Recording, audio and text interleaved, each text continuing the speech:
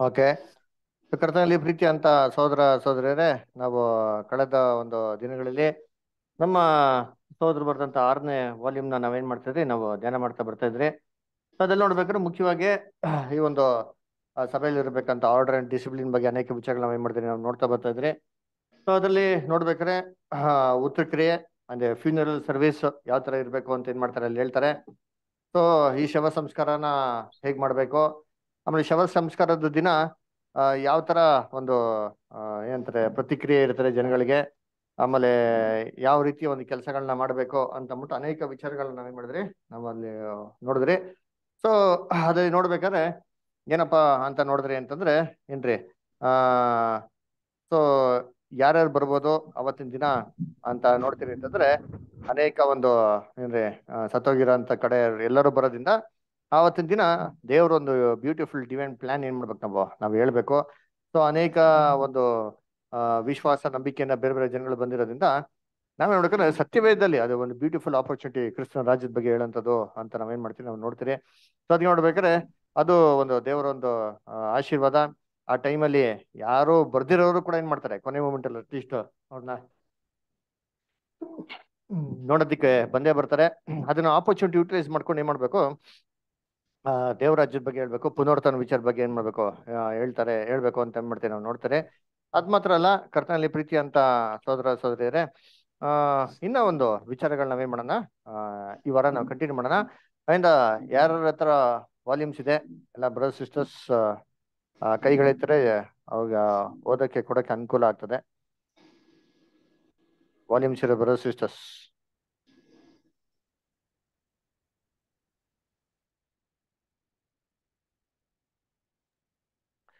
Okay. ವಿನೋದ sister ಬಂದಿಲ್ಲ. Okay, Reshma ಅಷ್ಟೇ ವಿನೋದ sister phone ಮಾಡ್ಬೋದಾ? Don't mind. ಬ್ರದರ್ ಆಸ್ಪತ್ರೆಯಲ್ಲಿ ಅಡ್ಮಿಟ್ ಅದಾರ ಬ್ರದರ್. ಅಡ್ಮಿಟ್ ಆಗಿದಾರಾ? ಓಕೆ, ಸರಿ ಸಿಸ್ಟರ್, ಮಾತಾಡ್ತೀನಿ. Okay, Prakash brother ಓದ್ಬೋದಾ? ಇಂಗ್ಲಿಷಲ್ಲಿ ಪೇಜ್ ನಂಬರ್ 329, ಕನ್ನಡದಲ್ಲಿ 180 ಹಾಕಿದಿರಿ ಬ್ರದರ್. ಓಕೆ, ಅಲ್ಲಿ ಒಂದ್ ನಿಮಿಷ ರೀ, ಅಲ್ಲಿ ಮೆಸೇಜ್ ಅಲ್ಲಿ ಹಾಕಿದ್ದಾರೆ, ಅದೇ ಪೇಜ್ ಅಂತ ನೋಡ್ತೀನಿ.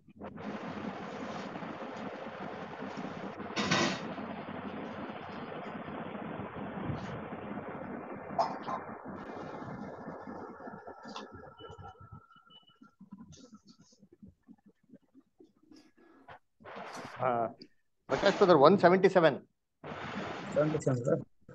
ರೈಟ್ ಸೈಡ್ ಅಲ್ಲಿ ಕರ್ತನಲ್ಲಿ ನಿದ್ರೆ ಹೋದ ಸಹೋದರರನ್ನು ಕರ್ತನಲ್ಲಿ ನಿದ್ರೆ ಹೋದ ಸಹೋದರನ ಅಂತಿಮ ಸಂಸ್ಕಾರದ ಆರಾಧನೆಯನ್ನು ನಡೆಸಲು ಮತ್ತು ಓದು ಹೇಳಲು ನಾವು ಕೆಳಕಂಡ ಕೆಲವು ಸಲಹೆಗಳನ್ನು ನೀಡುವವರಾಗಿದ್ದೇವೆ.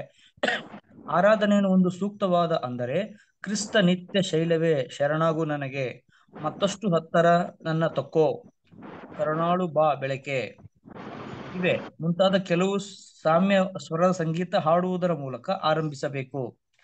ಕುಟುಂಬದಲ್ಲಿ ಯಾರಾದರೂ ಬೇರೆ ಪಂಗಡದ ಸಭೆಯ ಸದಸ್ಯರಾಗಿದ್ದು ಅವರು ದೇವರ ಸೇವಕರಿಗೆ ಆರಾಧನೆ ಕೆಲವು ಭಾಗವನ್ನು ನೀಡಬೇಕೆಂದು ಬಯಸಿದ್ದಲ್ಲಿ ಅವರಿಗೆ ಪುನರುತ್ಥಾನದ ಬಗ್ಗೆ ಕೆಲವೊಂದು ದೇವರ ವಾಕ್ಯದ ವಚನಗಳನ್ನು ಓದುವಂತೆ ಅಥವಾ ಪ್ರಾರ್ಥಿಸುವಂತೆ ಇಲ್ಲವೇ ಎರಡನ್ನೂ ಮಾಡುವಂತೆ ಹೇಳಲು ಇದು ಬಹಳಷ್ಟು ಸೂಕ್ತವಾದ ಸಮಯ. ಹಾಗೇನೂ ಇಲ್ಲವಾದಲ್ಲಿ ಈ ಸಲಹೆಯನ್ನು ತೆಗೆದುಹಾಕಿ 3ರಿಂದ ಮುಂದುವರಿಸಿ ಶವ ಸಂಸ್ಕಾರ ಸಮಯದಲ್ಲಿ ನೀಡಬೇಕಾದ ಪ್ರವಚನದಲ್ಲಿರಬೇಕಾದ ಮುಖ್ಯ ಅಂಶಗಳು. ಓಕೆ, ಸೊ ಕರ್ತನಲ್ಲಿ ಪ್ರೀತಿ ಅಂತ ಸೋದರ ನೋಡ್ಬೇಕಾದ್ರೆ ಇಲ್ಲಿ ಆರ್ಡರ್ ಆಫ್ ಸರ್ವಿಸ್ ಏನ್ ಮಾಡ್ತಾರೆ ಅಂತಂದ್ರೆ, ಕೆಲವೊಂದು ಸಜೆಸ್ಟಿವ್ ಆರ್ಡರ್ ಆಫ್ ಸರ್ವಿಸ್ ಏನ್ ಮಾಡ್ತಾರೆ ಅಲ್ಲಿ ಕೊಡ್ತಾರೆ.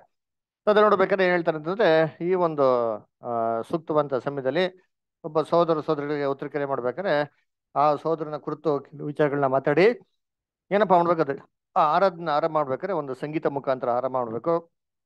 ಸೊ ಇಂಥ ಸಂದರ್ಭಗಳಲ್ಲಿ ಯಾವ ತರ ಸಂಗೀತ ಇದ್ರೆ ಕರೆಕ್ಟ್ ಆಗಿರ್ತದೆ ಅಂತ ನೋಡಿದ್ರೆ ಅದ್ರಲ್ಲಿ ಏನ್ ಮಾಡ್ತಾರೆ, ಇಂಗ್ಲೀಷಲ್ಲಿ ಕೆಲವೊಂದು ಸಜೆಷನ್ಸ್ ಕೊಡ್ತಾರೆ, ಕನ್ನಡದಲ್ಲಿ ಏನ್ ಮಾಡ್ತಾರೆ ಹಂಗೆ ಟ್ರಾನ್ಸ್ಲೇಷನ್ ಮಾಡಿದ್ದಾರೆ. ಸೊ ಇಂಗ್ಲೀಷ್ ನೋಡ್ಬೇಕಾದ್ರೆ rock of ages, clap for me ಅಂತ ಅಂದ್ಬಿಟ್ಟು ಒಂದು ಸಾಂಗ್ ಬರ್ತಾರೆ, ಅಥವಾ near my god to the, ಅದರ ನಿಯರ್ ಟು ದಿ, ಅಥವಾ lead kindly light, many sleep but not for ever ಅಂತ ಅಂದ್ಬಿಟ್ಟು, ಅಂದ್ರೆ ಉತ್ಕ್ರಿಯೆಗಳಿಗೆ ಸಂಬಂಧವಾಗಿರೋಂಥ ಒಂದು ಸಂಗೀತಗಳು ಏನ್ ಮಾಡ್ತಾರೆ ಹಾಡಿದ್ರೆ ಏನಾಗಿರ್ತಾರೆ, ಚೆನ್ನಾಗಿರ್ತಾರೆ ಅಂತ ಹೇಳ್ತಾರೆ.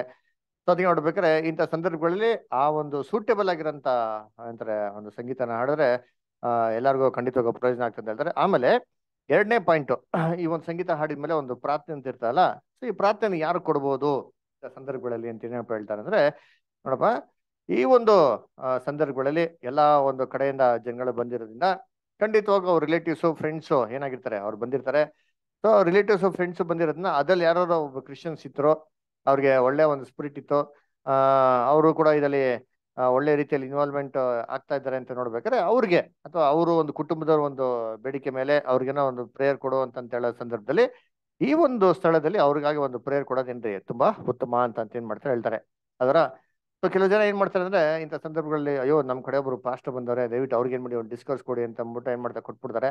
ಅವಾಗ ಏನಾಗ್ತಾರೆ ಅಂತಂದ್ರೆ, ಆ ಡಿಸ್ಕೋರ್ಸ್ ಅಲ್ಲಿ ಆ ಸಬ್ಜೆಕ್ಟ್ ಕೊಡೋ ಸಂದರ್ಭದಲ್ಲಿ ಈ ಬ್ಯಾಬಿಲೋನ್ಗಿರೋಂಥ ತಪ್ಪಾದ ಉಪದೇಶಗಳನ್ನ ತುಂಬಾ ಎಂತಾರೆ ಹೇಳೋದಕ್ಕೆ ಏನಾಗ್ತಾರಲ್ಲಿ ತುಂಬಾ ಸಾಧ್ಯವಾಗ್ಬಿಡ್ತಾರೆ. ಅದರ ಉದಾಹರಣೆಗೆ ಏನ್ ಮಾಡ್ತಾರೆ ಅಂದ್ರೆ, ಇಂಥ ಸಂದರ್ಭಗಳಲ್ಲಿ ಈತ ಸಹೋದರನ ಆತ್ಮ ಏನಾಯ್ತು ಇವತ್ತು ಹಿಂಗೆ ಆ ದೇಹದಿಂದ ಬಿಟ್ಟೋಗಿ ಅದು ಬಿಡುಗಡೆ ಆಗಿ ಹಂಗೆ ಏನಾಗ್ಬಿಡ್ತು ಪರಲೋಕ ಕೊಟ್ಟಾಯ್ತು ಅಂತ ಏನ್ ಮಾಡ್ತಾರೆ ಅಲ್ಲಿ ಹೇಳೋದು ಇರ್ತಾರೆ ಅಲ್ವರ. ಸೊ ಅದನ್ನ ಈ ಐಶ್ವರ್ಯವಂತನು ಲಾಜರಸನ್ ಕತೆ ಅಥವಾ ಶಿಲ್ಬೆಮೇದಂತ ಕಳ್ಳನ ಕತೆ ಅಂದ್ರೆ ಸತ್ಯವೇದಲ್ಲಿರುವಂತ ವಿಚಾರಗಳನ್ನ ಹೇಳಿ ಏನ್ರಿ ಅಲ್ಲಿ ತಪ್ಪಾದ ಒಂದು ರೀತಿಯಲ್ಲಿ ಕರ್ಕೊಂಡು ಹೋಗೋದಕ್ಕೆ ಏನಾಗ್ತದೆ ತುಂಬಾ ಚಾನ್ಸಸ್ ಇರುತ್ತೆ. ಅಂದ ಡಾಕ್ಟ್ರಿನ್ಸ್ ಅಥವಾ ಉಪದೇಶಗಳನ್ನ ಬೇರೆ ಯಾರಿಗೂ ಕೊಡ್ದಿರಾ ನಮ್ಮಲ್ಲಿರೋಂಥ ಸೋದರ ಸೋದರಿಗಳೇ ಸತ್ಯದಲ್ಲಿ ತುಂಬಾ ನಿಪುಣವಾಗಿರೋರು, ಸತ್ಯದಲ್ಲಿ ಚೆನ್ನಾಗಿ ಬೆಳೆದಂತ ಸೋದರಗಳು ಮಾತ್ರ ಚೆನ್ನಾಗಿರ್ತಾರೆ. ಆದ್ರೆ ಪ್ರೇಯರ್ ಅಂತ ಕೊಡ್ಬೇಕಾದ್ರೆ ಇಂಥ ಟೈಮಲ್ಲಿ ಮಾಡೋದು ಕೊಡ್ಬೋದು ಅಂತ ಏನ್ ಮಾಡ್ತಾರೆ ಸಜೆಷನ್ ಹೇಳ್ತಾರೆ. ಸರಿ, ಇವಾಗ ಯಾರು ಇಲ್ಲ ಅಂದ್ರೆ ಬೇರೆ ಯಾರು ಅವರಲ್ಲಿ ಪ್ರಾರ್ಥನೆ ಮಾಡೋರು ಯಾರು ಇಲ್ಲ, ಅಥವಾ ಬೇರೆ ಅವರಲ್ಲಿ ಯಾವುದೇ ರೀತಿ ಪಾರ್ಟಿಸಿಪೇಷನ್ ಎಕ್ಸ್ಪೆಕ್ಟ್ ಮಾಡಲ್ಲ ಅಂತ ಸಂದರ್ಭದಲ್ಲಿ ಡೈರೆಕ್ಟ್ ಆಗಿ ಏನ್ ಮಾಡ್ಬೋದು, ನಮ್ಮ ನಾವು ಒಂದು ಪ್ರೇಯರ್ ಮಾಡಿ ಡೈರೆಕ್ಟ್ ಆಗಿ ಸಬ್ಜೆಕ್ಟ್ ಹೋಗ್ಬೋದು ಅಂತ ಹೇಳ್ತಾರೆ. ಸೊ ಅಂತ ಸಂದರ್ಭದಲ್ಲಿ ಏನ್ ಮಾತಾಡ್ಬೋದು,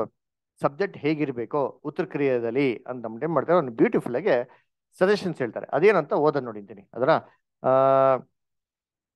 ಸುಧಾ ಸಿಸ್ಟರ್ ಓದ್ಬೋದಾ? ಹಾ ಬ್ರದರ್. ಪ್ರಿಯ ಸ್ನೇಹಿತರೆ, ನಾವುಗಳು ತೀರಿಕೊಂಡಿರುವಾಗ ಈ ನಮ್ಮ ಸ್ನೇಹಿತರು ಹಾಗೂ ಸಹೋದರರ ಸ್ಮರಣಾರ್ಥ ಗೌರವಾರ್ಪಣೆ ಅರ್ಪಿಸಲು ಇಲ್ಲಿ ಕೂಡಿ ಬಂದಿದ್ದೇವೆ. ಇವರ ಪಾರ್ಥಿವ ಶರೀರವನ್ನು ಮಣ್ಣು ಮಣ್ಣಿಗೆ ಬೂದಿ ಬೂದಿಗೆ ಎಂಬಂತೆ ನಾವು ಸದ್ಯದಲ್ಲಿಯೇ ಸಮಾಧಿಗೆ ಸೇರುವರಾಗಿದ್ದೇವೆ. ಈ ಲೋಕದಲ್ಲಿ ಮರಣ ಮತ್ತು ಅದರೊಂದಿಗೆ ಬರುವ ಅಸೌಖ್ಯ, ಬೇಸರಗಳಿಗಿಂತ ಸರ್ವಸಾಮಾನ್ಯವಾದ ಸಂಗತಿ ಮತ್ತೊಂದಿಲ್ಲ ಎಂಬ ಸತ್ಯವನ್ನು ಎದುರಿಸಲಾಗಿದೆ. ನಾವು ಬುದ್ಧಿವಂತರಾಗಿದ್ದರೂ ಸಹ ನಮ್ಮ ಸ್ನೇಹ ಬಂಧನ, ಪ್ರೀತಿ ಮತ್ತು ಸಹೋದರತ್ವ ಇವುಗಳ ವೇದನಾಪೂರಿತ ಅಗಲುವಿಕೆಗೆ ಹೊಂದಿಕೊಳ್ಳುವುದು ನಮಗೆ ಅಸಾಧ್ಯವಾಗಿ ಕಂಡುಬರುತ್ತದೆ. ನಾವು ಈ ಋಣವನ್ನು ಲೇಪಿಸುವವರಾದರೂ ಅಪೋಸ್ತಲನು ಹೇಳಿರುವಂತೆ ಕ್ರೈಸ್ತರ ನಿರೀಕ್ಷೆ ಇಲ್ಲದರಾದ ಇತರರಂತೆ ದುಃಖಿಸಬಾರದು. 1 ಥೆಸಲೋನಿಕ 4ನೇ ಅಧ್ಯಾಯ 13ನೇ ವಚನ ಎಂದು ಹೇಳಿದ್ಯಾಗೋ ಅದು ಇನ್ನೂ ನೋವುಳ್ಳದಾಗಿದೆ. ಇದು ಇಂತಹ ಉತ್ತಮವಾದ ನಿರೀಕ್ಷೆಯನ್ನು ಪರೀಕ್ಷಿಸುವುದಕ್ಕಿಂತ ಹೆಚ್ಚು ಸೂಕ್ತವಾದದ್ದು. ಗಿಲ್ಯಾದದ ಲೇಪನವು ಬೇರೆ ಯಾವುದು ಮಾಡಲಾಗದ ರೀತಿಯಲ್ಲಿ ಲೋಕದ ದುಃಖವನ್ನೆಲ್ಲ ಗುಣಪಡಿಸುವುದಾಗಿದೆ ಎಂದು ಸತ್ಯವೇದದಲ್ಲಿ ನಮಗೆ ತಿಳಿಸಲಾಗಿದೆ. Thank you brother. Thank you. So ಅದ್ ನೋಡ್ಬೇಕಾದ್ರೆ ಇಂಥ ಸಂದರ್ಭದಲ್ಲಿ ದೇವರ ಒಂದು ಸಂದೇಶ ಹೇಗಪ್ಪ ಇರ್ಬೇಕಂದ್ರೆ, ಪ್ರೀತಿಯಾಗಿರೋಂಥ ಸಹೋದರ ಸಹೋದರಿಗಳೇ, ಸೊ ಇಲ್ಲಿ ನಾವೆಲ್ಲರೂ ಕೂಡಿ ಬಂದಿರೋಂಥ ಉದ್ದೇಶ ಏನಪ್ಪಾ ಅಂತ ನೋಡ್ದ ಅಂತಂದ್ರೆ, ನಮ್ಮ ಒಂದು ಪ್ರೀತಿಯ ಒಂದು ಸಹೋದರು, ನಮ್ಮ ಒಂದು ಗೆಳೆಯ ಅಥವಾ ನಮ್ಗೆಲ್ಲರಿಗೂ ಇರೋಂಥ ಒಂದು ಏನ್ರಿ ಒಂದು ಗೆಳೆಯರು ಇವತ್ತೇನಾಗಿದ್ದಾರೆ ನಮ್ಮನ್ನ ಬಿಟ್ಟು ಏನ್ ಮಾಡಿದ್ದಾರೆ, ಅವರು ಅಗಲಿದ್ದಾರೆ. ಅಂದ ಅವರು ಧೂಳಿಗೆ ಧೂಳು ಮಣ್ಣಿಗೆ ಮಣ್ಣಾಗಿರೋಂಥ ಸಂದರ್ಭದಲ್ಲಿ ಏನ್ರಿ ನಾವೆಲ್ಲ ಕೂಡಿ ಆತರ ಒಂದು ಅಂತ್ಯಕ್ರಿಯೆ ಮಾಡಕ್ಕೆ ನಾವು ಸೇರಿದಿರಿ. ಸದ್ ನೋಡ್ಬೇಕಾದ್ರೆ ಲೋಕದಲ್ಲಿ ತುಂಬಾ ದುಃಖವಾರ ಅಂತ ಒಂದು ಸನ್ನಿವೇಶ ಏನಪ್ಪಾ ಅಂತಂದ್ರೆ ಮರಣ, ಬಹಳ ಕಷ್ಟ, ಸಂಕಟ, ದುಃಖ, ನೋವು, ವೇದನೆ. ಸೊ ಇದನ್ನ ಯಾವ ಮನುಷ್ಯ ಕೂಡ ಏನ್ ಮಾಡಕ್ಕಾಗಲ್ಲ, ತಪ್ಪಿಸ್ಕೊಳಕ್ಕೆ ಖಂಡಿತ ಹೋಗೋದು ಸಾಧ್ಯ ಇಲ್ಲ. ಸೊ ಅದರಿಂದ ಈ ಒಂದು ಸಹೋದರನ ಒಂದು ಅಗಲಿಕೆ ಅಂತಂದ್ರೆ ಎಲ್ಲರಿಗೂ ಏನಾಗಿದೆ, ಖಂಡಿತವಾಗೂ ಒಂದು ದುಃಖ ಆಗಿರ್ತದೆ. ಸೊ ಅದು ಒಂದು ಜೀರ್ಣ ಮಾಡ್ಕೊಂಡು ತುಂಬಾ ಕಷ್ಟವಾಗಿರೋಂಥದ್ದು. ಆದ್ರೂ ಕೂಡ ನೋಡ್ಬೇಕಾದ್ರೆ ಏನ್ರಿ ನಮ್ಗೆ ಸತ್ಯವೇದದಲ್ಲಿ ಒಂದು ಒಳ್ಳೆ ನಿರೀಕ್ಷೆ ಅಂತ ಏನ್ ಮಾಡಿದ್ರೆ ನಮ್ಗೆ ಕೊಟ್ಟಿದ್ದಾರೆ. ಸತ್ಯವೇದದಲ್ಲಿ ಒಂದು ಅಮೂಲ್ಯವಂತ ಒಂದು ತೈಲ ನಮ್ಗೆ ಏನ್ ಮಾಡಿದ್ರೆ ಕೊಟ್ಟಿದ್ರೆ, ಈ ಲೋಕದಲ್ಲಿ ಅಂತ ಎಲ್ಲಾ ದುಃಖಗಳನ್ನ ನಿವಾರಿಸೋದಕ್ಕೆ ನಮ್ಗೆ ಏನ್ ಮಾಡಿದ್ರೆ ಒಂದು ಒಳ್ಳೆ ತೈಲನ ಕೊಟ್ಟಿದ್ದಾರೆ ಅಂತ ಅಂದ್ಬಿಟ್ಟು ಈ ತರ ಏನ್ ಮಾಡ್ಬೋದು, ಒಂದು ಆರಂಭ ಮಾಡ್ಬೋದು ಅಂತ ಏನ್ ಮಾಡಿದ್ರು ಸಜೆಷನ್ ಹೇಳ್ತಾರೆ ಅಲ್ರ. ಇದು ಮುಂದಕ್ಕೆ ಏನ್ ಹೇಳ್ತಾರೆ ಓದೋಣ. ಬೇರೆ ಯಾರ ಹತ್ರ ವಾಲ್ಯೂಮ್ಸ್ ಇದೆಯಾ? ಅನಿತಾ ಅಷ್ಟು ಓದ್ಬೋದಾ? ಓದ್ತೀನಿ. Thank you. ಹೀಗಿದ್ದಾಗಿಯೂ ಸತ್ಯವೇದದಲ್ಲಿ ನಮಗೆ ದಯಪಾಲಿಸಿರುವ ನಿರೀಕ್ಷೆಗಳನ್ನು, ಅಂದರೆ ಸತ್ತವರ ಪುನರುತ್ಥಾನ, ಮುಂದಿನ ಜೀವಿತದಲ್ಲಿ ಈಗಿನ ಜೀವನಕ್ಕಿಂತಲೂ ಹೆಚ್ಚಾದ ಸಂತೋಷಕರ ಸ್ಥಿತಿ, ಇವುಗಳನ್ನು ಪರಿಗಣಿಸುವ ಮುನ್ನ ನಮಗೆ ಅಂತಹ ನಿರೀಕ್ಷೆ ಯಾಕೆ ಬೇಕು? ಸತ್ತ ನಂತರ ಪುನರುತ್ಥಾನ ಹೊಂದುವ ಬದಲಾಗಿ ಮರಣದಿಂದಲೇ ನಮ್ಮನ್ನು ಪಾರು ಮಾಡಲು ಸಾಧ್ಯವಿಲ್ಲವೇ? ದೇವರು ನಮ್ಮನ್ನು ಸ್ವಲ್ಪ ಕಾಲ ಮತ್ತು ವರ್ಷಗಳು ಮಾತ್ರವೇ ಈ ಲೋಕದಲ್ಲಿ ಜೀವಿಸಲು ಬಿಟ್ಟಿರುವಾಗ ಅದರಲ್ಲಿ ಅನೇಕ ತೊಂದರೆಗಳನ್ನು ಎದುರಿಸಬೇಕಾದರೂ ಏಕೆ? ನಂತರ ಹುಲ್ಲನ್ನು ಕತ್ತರಿಸಿ ಹಾಕುವಂತೆ ನಮ್ಮನ್ನು ಈ ಲೋಕದಿಂದ ಕಿತ್ತು ಹಾಕುವುದಾದರೂ ಏಕೆ? ಮತ್ತು ನಮ್ಮ ಜನಾಂಗದ ಬಹುದೊಡ್ಡ ಶತ್ರುವಾದ ಮರಣವು ಧಾವಿಸಿ ಬಂದು ನಮ್ಮ ಹೃದಯದ ಸಂಪರ್ಕವನ್ನು ಕಡಿದು ಹಾಕಿ ನಮ್ಮ ಮನೆಯ ಮತ್ತು ಕುಟುಂಬದ ವ್ಯವಸ್ಥೆಗಳನ್ನೆಲ್ಲ ಬುಡಮೇಲು ಮಾಡುವುದಾದರೂ ಏಕೆ? ಇದು ಕಳೆದ 6,000 ವರ್ಷಗಳಲ್ಲಿ ಆದಾಮ ಸಂತಾನದ ಸುಮಾರು 50,000 ಮಿಲಿಯನ್ ಮಾನವ ಜೀವಿಗಳನ್ನು ಬಲಿ ತೆಗೆದುಕೊಂಡಿದೆ ಎಂದು ಅಂದಾಜು ಮಾಡಲಾಗಿದೆ ಎಂಬಿತ್ಯಾದಿ ಅನೇಕ ಪ್ರಶ್ನೆಗಳು ನಮಗೆ ಸಮರ್ಪಕವಾದ ರೀತಿಯಲ್ಲಿ ಎದುರಾಗುತ್ತವೆ. ಆಲೋಚಿಸುವ ಮನಸ್ಸುಗಳು ಇದಕ್ಕಿಂತ ಹೆಚ್ಚು ಕುತೂಹಲಕಾರಿ ಪ್ರಶ್ನೆಗಳನ್ನು ಕಲ್ಪಿಸಿಕೊಳ್ಳಲು ಸಾಧ್ಯವಿಲ್ಲ. ಆಯ್ತು brother, thank you sister, thank you. ಸದ್ಯ ನೋಡ್ಬೇಕಾದ್ರೆ ಏನಪ್ಪ ಇಂಥ ಸಂದರ್ಭದಲ್ಲಿ ಹೇಳ್ಬೇಕು ಅಂತ ಹೇಳ್ತಾರೆ, ಅನೇಕ ಒಂದು ಕ್ಯೂರಿಯಾಸಿಟಿ ಕ್ರಿಯೇಟ್ ಮಾಡಬೇಕು ಅಂತ ಹೇಳ್ತಾರೆ. ಹೆಂಗಪ್ಪ ಕ್ಯೂರಿಯಾಸಿಟಿ ಕ್ರಿಯೇಟ್ ಮಾಡೋದಂದ್ರೆ ಪ್ರಶ್ನೆಗಳ ಮುಖಾಂತರ. ಅದರ ಸತ್ಯವೇದದಲ್ಲಿ ಈ ಒಂದು ನಿರೀಕ್ಷೆ ಅಂತ ಕೊಟ್ಟಿದ್ದಾರೆ ಅಂತ ಹೇಳ್ತಾರಲ್ಲ, ನಿರೀಕ್ಷೆ ಏನಕ್ಕೆ ಕೊಟ್ಟಿದ್ದಾರೆ, ಯಾತಕ್ಕೆ ಕೊಟ್ಟಿದ್ದಾರೆ? ಮರಣದಿಂದ ಪುನರ್ತನ ನಿರೀಕ್ಷೆ ಬೈಬಲ್ನ ಕೊಟ್ಟಿದ್ದಾರಲ್ಲ, ಯಾತಕ್ಕೆ ಕೊಟ್ಟಿದ್ದಾರೆ? ದೇವ್ರಿಗೆ ಯಾಕೆ ಕೊಡ್ಬೇಕಾಗಿತ್ತು? ನಿರೀಕ್ಷೆನ ಕೊಡದಿರೋದೇ ಚೆನ್ನಾಗಿರ್ತೈತಲ್ಲ. ಸೊ ಪುನರ್ತನ ಅಂತ ಮಾಡೋ ಬದಲು ದೇವರು ಏನ್ರಿ ಈ ಮರಣನೇ ಇಲ್ದೇ ರೀತಿಲಿ ಮಾಡ್ಬೋದಾಗಿತ್ತಲ್ವಾ? ಸೊ ಯಾಕೆ ಮಾಡ್ಲಿಲ್ಲ ದೇವರು? ಅದ್ ಬಿಟ್ಬಿಟ್ಟು ಮರಣ ಅಂತ ಕೊಟ್ಟು ಕಷ್ಟ, ಸಂಕಟ, ನೋವು, ದುಃಖ, ಈ ಪಾಪ ಸಂಬಳ ಮರಣ ಅಂತ ದೇವ್ರು ಯಾಕೆ ವಿಧಿಸ್ಬೇಕಾಗಿತ್ತು? ಅದ್ರ ಈ ಮರಣ ಅಂತ ಬಿಟ್ಟು ದೇವ್ರು ಮಾಡದೇ ಇದ್ರೆ ಏನಾಗ್ತಿತ್ತು? ಚೆನ್ನಾಗಿರ್ತೈತಲ್ವಾ? ಆಮೇಲೆ ದೇವ್ರು ಯಾಕೆ ಕೆಟ್ಟದ್ನ ಅನುಮತಿ ಕೊಡ್ಬೇಕಾಗಿತ್ತು? ಯಾಕೆ ಸೇತಾನ್ನ ಈಡೇನ್ ತೋಟದಲ್ಲಿ ದೇವ್ರು ಬಿಟ್ರು ಅವನ ಆದಾಮನ ವಂಚನೆ ಮಾಡಕ್ಕೆ? ಅದು ಮಾತ್ರ ಅಲ್ಲ, ವಂಚನೆ ಮಾಡೋದ್ರಿಂದ ಮರಣನ ಅನುಮತಿ ಕೊಟ್ರು. ಆ ಮರಣದಿಂದ ಮನುಷ್ಯ ಎಷ್ಟೆಲ್ಲ ಕಷ್ಟ ಅನುಭವಿಸ್ತಾನೆ. ಇದನ್ನೆಲ್ಲ ದೇವ್ರು ಯಾಕೆ ತಡೆದಿಲ್ಲ? ಅದನ್ನ ಮನುಷ್ಯನ ಒಂದು ಜೀವ ಎಲ್ಲ ಬರೀ ಕಷ್ಟ ಸಂಕಟಗಳು ಏನಾಗಿದೆ ತುಂಬಿದೆ. ದಾವೀದ್ ಹೇಳ್ತಾನಲ್ಲ, ಬಲ ಹೆಚ್ಚಿದ್ರೆ ಏನ್ರಿ 70 80 ಅದೆಲ್ಲ ಏನ್ರಿ ಕಷ್ಟ ಸಂಕಟಗಳೇ ಅದರ ಆಡಂಬರ ಆಗಿದೆ ಅಂತ ಹೇಳ್ತಾರಲ್ಲ. ಆ ರೀತಿ ಯಾಕೆ ದೇವ್ರು ಇವೆಲ್ಲ ಅನುಮತಿ ಕೊಟ್ಟಾರೆ? ಇದನ್ನೆಲ್ಲ ಕೊಟ್ಬಿಟ್ಟು ಇದರಿಂದ ತಪ್ಪಿಸ್ಕೊಳಕ್ಕೆ ಕ್ರಿಸ್ತನ ಮುಖಾಂತರ ವಿಮೋಚನೆ ಮಾಡೋ ಬದಲಾಗಿ ಇದನ್ನೆಲ್ಲ ದೇವರು ಮಾಡದೇನೆ ಇದ್ರೆ ಚೆನ್ನಾಗಿರ್ತೈತಲ್ಲ. ಇಷ್ಟೊಂದು 1000 ವರ್ಷಗಳಲ್ಲಿ ಎಷ್ಟೋ ಕೋಟ್ಯಾಂತರ ಜನಗಳು ಮರಣ ಒಂದಂತ ಕಾರಣ ಏನು? ಯಾತಕ್ ಬೇಕಾಗಿದೆ ಇವೆಲ್ಲ ಅಂತಂದ್ಬಿಟ್ಟು ಈ ತರ ಪ್ರಶ್ನೆಗಳಾಗ್ದವಾಗ ಅಲ್ಲಿನಂತ ಕ್ರೌಡ್ಗೆ ಏನಾಗ್ತದೆ ಅಂದ್ರೆ ಈ ಒಂದು ನೆಕ್ಸ್ಟ್ ಏನ್ ಪಾಯಿಂಟ್ಸ್ ಹೇಳ್ತಾರೋ ಆ ಪಾಯಿಂಟ್ಸ್ ಮೇಲೆ ಕಾನ್ಸಂಟ್ರೇಷನ್ ಮಾಡೋದಕ್ಕೆ ಏನಾಗ್ತಾರೆ ಅಂದ್ರೆ ಅನುಕೂಲ ಆಗ್ತಾರೆ. ಅವ್ರ ಗಮನ ಏನ್ ಮಾಡ್ದಂಗೆ ಆಗ್ತಾರೆ, ಸೆಳ್ದಂಗೆ ಆಗ್ತಾರೆ ಅಂತ ಹೇಳ್ತಾರೆ. ಅದಕ್ಕೆ ನೋಡ್ಬೇಕಾದ್ರೆ ಏನ್ರಿ ಇದು ಒಂದು ರೀಸನಬಲ್ ಆಗಿರಂತ ಏನ್ರಿ ಕ್ವಶನ್ಸ್. ಅದಕ್ಕೆ ನೋಡಿ ದೇವ್ರ ಮಕ್ಳು ಏನೇ ಪಾಠ ಮಾಡ್ಬೇಕಾದ್ರೆ ಹೆಂಗಪ್ಪ ಇರ್ಬೇಕು ಅಂದ್ರೆ ಅವ್ರ ಪಾಠಗಳು ಅಂತಂದ್ರೆ ಕ್ಯೂರಿಯಾಸಿಟಿ ಕ್ರಿಯೇಟ್ ಮಾಡೋ ತರ ಇರ್ಬೇಕು. ಅಂದ್ರೆ ಏನ್ರಿ ವಾಕ್ಯಗಳ ಒಂದು ಅನುಸಾರವಾಗಿ ಏನ್ರಿ ಅವ್ರಿಗೆ ಪ್ರಶ್ನೆಗಳ ಮುಖಾಂತರ ಅವ್ರನ್ನ ಡಿಸ್ಕಷನ್ ತಗೊಂಡು ಅವ್ರಿಗೆ ಇನ್ವಾಲ್ವ್ಮೆಂಟ್ ತಗೊಂಡು ಅವ್ರಿಗೆ ಹೇಳ್ಕೊಟ್ಟಾಗ ಏನಾಗ್ತದೆ ಅಂದ್ರೆ ಆ ವಾಕ್ಯಗಳು ಅವ್ರ ಮನಸ್ಸಲ್ಲಿ ಏನಾಗ್ತದೆ ತುಂಬಾ ಒಂದು ಕಾಲ ಏನಾಗ್ತಾರೆ ಅದು ಬೇರೆ ಉಡ್ತಾರೆ ಅಂತ ಹೇಳ್ತಾರೆ. ನೆಕ್ಸ್ಟ್ ಯಾರು ಓದ್ತೀರಾ? ಓದ್ತೀನಿ ಬ್ರದರ್. Okay start please. ಕಂಪಿಸುತ್ತಿರುವಾಗ ನಮ್ಮ ಅನುಭವದ ಮೂಲಕ ಇದಕ್ಕೆ ವ್ಯತಿರಿಕ್ತವಾಗಿ ಏನು ಹೇಳುವುದಾದಾಗ ದೇವರ ಮಕ್ಕಳಾದ ನಮಗೆ ನಮ್ಮ ಕರ್ತನಾದ ಕ್ರಿಸ್ತನ ಮೂಲಕ ಶಾಂತಿಯ ಮಾತುಗಳು ತಂದೆಯಿಂದ ಹೇಳಿ ಬರುತ್ತದೆ. ನಮ್ಮ ವಿಮೋಚಕನು ಆತನ ಅನುಯಾಯಿಗಳಿಗೆ ನೀಡುವ ಶಾಂತಿಯ ಮಾತುಗಳು ಈ ಸಂಬಂಧ ನಿರಾಕರಿಸುವ ಮಾತುಗಳಲ್ಲ, ಅಥವಾ ನೋವಿಲ್ಲದ, ದುಃಖವಿಲ್ಲದ, ಮರಣವಿಲ್ಲದ ಎಂಬ ಪ್ರಕಟಣೆಯ ಮಾತುಗಳನ್ನು ಅಲ್ಲ, ಆದರೆ ಅದಕ್ಕೆ ವಿರೋಧ ದಿಕ್ಕಿನವು ನಾನೇ, ಪುನರ್ಸ್ಥಾನವೂ ಜೀವವೂ ಆಗಿದ್ದೇನೆ. ಯೋಹಾನ 11:25 ಎಂದು ಆತನು ಪ್ರಕಟಿಸುವವನಾಗಿದ್ದಾನೆ. ಸಮಾಧಿಯಲ್ಲಿ ಇರುವವರೆಲ್ಲರೂ ತನ್ನ ಮಾತುಗಳನ್ನು ಕೇಳಿ ಹೊರಬರುವರು ಎಂದು ಆತನು ಮೇಲಿಂದ ಮೇಲೆ ಹೇಳುತ್ತಾನೆ. ನಿಂದಕರ ಮಾತುಗಳಿಗೆ ವ್ಯತಿರಿಕ್ತವಾದ ಈ ಮಾತುಗಳನ್ನು ನಮಗೆ ಎಷ್ಟು ಮಧುರವಾಗಿ ಇದು ನಿರೀಕ್ಷೆಯನ್ನು ಉಂಟು ಮಾಡುತ್ತದೆ. ಈ ನಿರೀಕ್ಷೆಯು ನಾವು ತಂದೆಯನ್ನು ಮತ್ತು ನಾವು ಕೇಳಿದ್ದ ಮಾತುಗಳನ್ನು ಹೇಳಿದ್ದ ಮತ್ತು ದೇವರ ಕೃಪಾಭರಿತ ಯೋಜನೆಗಳನ್ನು ಕಾರ್ಯರೂಪಕ್ಕೆ ತಂದ ಮಗನನ್ನು ಸಹ ಅರಿತುಕೊಂಡು ಅವರಲ್ಲಿ ಇಡುವ ವಿಶ್ವಾಸದ ಪ್ರಮಾಣಕ್ಕೆ ಅನುಗುಣವಾಗಿ ಶಾಂತಿಯನ್ನು ತರುತ್ತದೆ. Thank you brother. Thank you star, thank you. So ಕರ್ತನಲ್ಲಿ ಪ್ರೀತಿ ಅಂತ ಸಹೋದರ ಸಹೋದರಿಯರೇ, ಏನ್ರಿ ನಮ್ಗೆ ಸತ್ಯವೇದ ಏನಪ್ಪ ಹೇಳ್ತಾರೆ ಅಂತಂದ್ರೆ, ಏನ್ರಿ ನಾವು ಆತ್ಮದ ಒಂದು ಸಂಬಂಧವಾಗಿ ನಾವ್ ಏನ್ ಮಾಡಿದಿರಿ, ನಾವು ನೋಡಿದಿರಿ ಅದರ.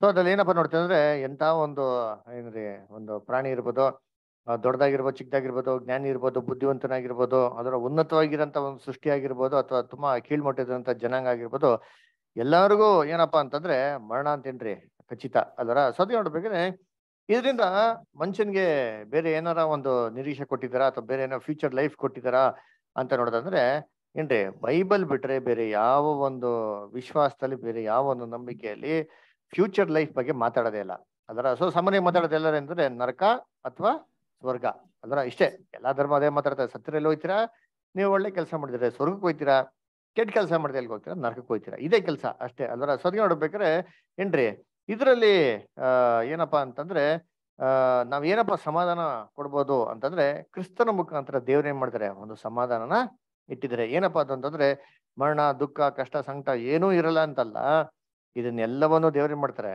ರಿವರ್ಸ್ ಮಾಡ್ತಾರೆ ಅದರ. ಅದಕ್ಕೆ ಯೇಸು ಕ್ರಿಸ್ತ ಹೇಳ್ತಾರಲ್ಲ, ನಾನೇ ಪುನರುತ್ಥಾನವು, ನಾನೇ ಜೀವವು ಅಂತ ಅಂದ್ಬಿಟ್ಟಲ್ಲ. ಅದಕ್ಕೆ ಯೇಸು ಕ್ರಿಸ್ತ ಕೂಡ ಕೊಟ್ಟ ನಿರೀಕ್ಷೆ ವಾರ್ತೆಗಳು ತುಂಬಾ ಇದೆ. ಸಮಾಧಿಯಲ್ಲಿ ಇರೋರು ಎಲ್ಲರೂ ಆತನ ಧ್ವನಿ ಕೇಳಿ ಎದ್ದು ಬರುವಂತ ಕಾಲ ಬರ್ತದೆ. ಹಂಗಾರೆ ಎಲ್ಲರೂ ಎಲ್ಲಪ್ಪ ಇದ್ದಾರೆ ಅಂದ್ರೆ ಸಮಾಧಿಯಲ್ಲೇ ಇದ್ದಾರೆ. ಯೇಸು ಕ್ರಿಸ್ತ ಬಹು ಕ್ಲಿಯರ್ ಆಗಿ ಹೇಳ್ತಾರೆ, ಯಾರೋ ಪರಲೋಕಕ್ಕೋ, ನರಕಕ್ಕೋ, ಅಥವಾ ಏನ್ರಿ ಉದ್ದರಿಕ ಸ್ಥಳಕ್ಕೋ, ಅಥವಾ ಪ್ಯಾರಡೈಸ್ಗೆ ಏನಾಗಿಲ್ಲ, ಎಲ್ಲೂ ಹೋಗಿಲ್ಲ. ಎಲ್ಲ ಸಮಾಧಿಯಲ್ಲಿ ಏನಾಗವ್ರೆ, ಮಲ್ಗವ್ರೆ.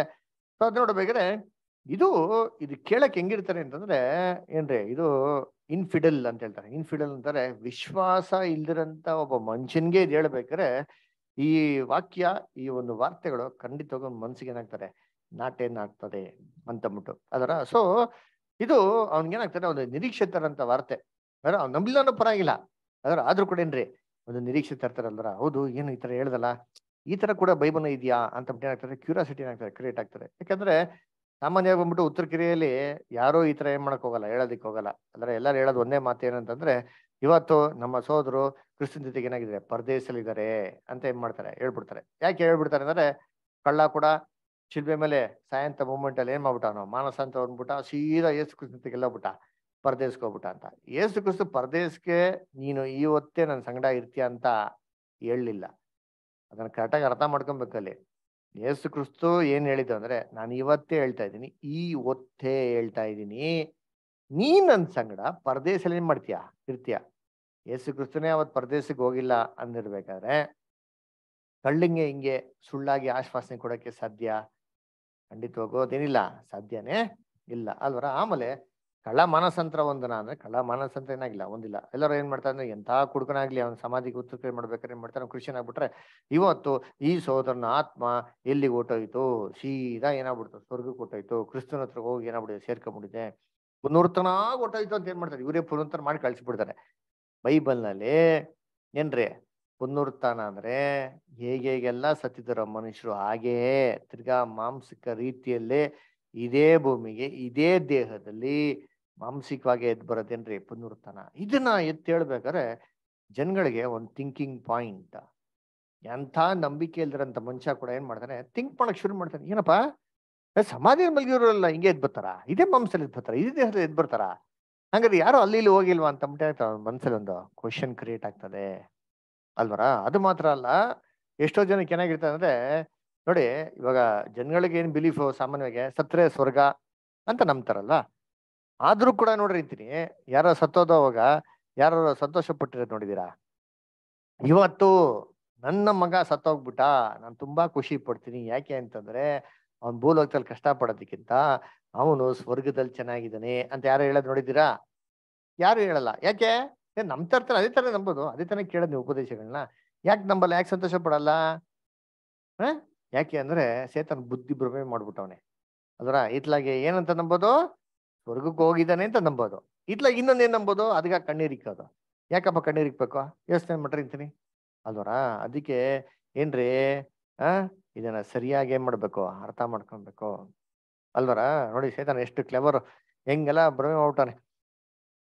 ಅಂತ ವ್ಯಕ್ತಿಗೆ ಹೋಗಿ ಹೇಳಿ, ಯಾರಪ್ಪ ಖಂಡಿತವಾಗೋ ಎಂತಾರೆ, ನಿಮ್ಮ ಮಗ ವಾಪಸ್ ಜೀವಂತವಾಗಿ ಬರ್ತಾನೆ ಅಂತ ಹೇಳಿ ನೋಡಿದ್ದೀನಿ, ಅವ್ರೇನ್ ಮಾಡ್ತಾನೆ, ಖುಷಿ ಪಡ್ತಾನೆ ಅಲ್ವರ. ಯಾರು ದುಃಖ ಪಡೋದಿಲ್ಲ. ಅಯ್ಯೋ ಬಿಡಿ ಸರ್, ನಮ್ಮ ಮಗ ಸ್ವರ್ಗದಲ್ಲಿ ಚೆನ್ನಾಗವನೆ ಅಂತ ಯಾರು ಹೇಳ್ತಾರ? ಇಲ್ವಲ್ಲ. ಅಲ್ಲಿಕ್ಕಿಂತ ನಮ್ಮ ಭೂಲೋಕಕ್ಕೆ ಬರ್ಲಿ, ನಮ್ಮ ಜೊತೆಗೆ ಇರ್ಲಿ ಅಂತ ಖುಷಿ ಪಡ್ತಾರೆ. ಅದರ ಇದು ಸತ್ಯದ ಒಂದು ಎಫೆಕ್ಟ್ ಅಲ್ವರ. ಇದೇ ಅಂತಂದ್ರೆ ಅದು ಒಂದು ಅಮೂಲ್ಯವಾಗಿರೋಂಥ ತೈಲ. ಇದನ್ನ ಹಾಕ್ಬಿಟ್ಟು ಆ ದಿನದಲ್ಲಿ ಅವ್ರಿಗೆ ನೋವು ದುಃಖನೇ ಮಾಡ್ಬೇಕು, ನಿವಾರಿಸಕ್ಕೆ ಪ್ರಯತ್ನ ಮಾಡ್ಬೇಕು ಅಂತ ಹೇಳ್ತಾರೆ. ಓಕೆ, ನೆಕ್ಸ್ಟ್ ಪ್ಯಾರಾಗ್ರಾಫ್ ಓದೋಣ. ಅಮೃತ ಓದ್ಬೋದಾ? ಓದ್ತೀನಿ ಬ್ರದರ್.